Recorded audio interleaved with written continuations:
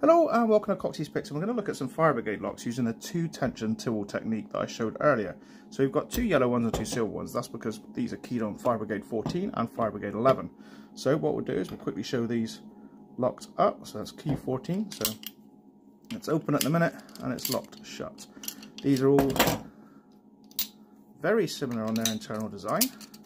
So that's the 14s locked up. We'll stack them key over there. All right.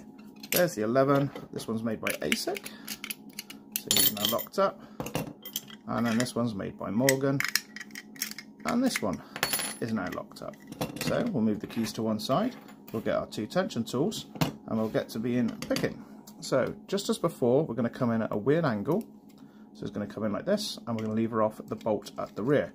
So in we go at the back, we apply some tension, we then get our tool, we reach in, we find the lever pack. Once we find the lever pack, we're just literally brute forcing it up, and so it opens up. Do exactly the same process. In at the rear, odd angle, apply some tension, reach up into the lever pack. Once you find it, just push with all your might, and that's it open. Unjam yourself and place to one side.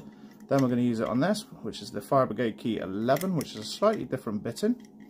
But it's exactly the same internal. It's a 4-lever lock, so we're going to go and reach in as quick as that, and let's do exactly the same, different manufacturer now. It's the ASIC, but the same key bitting.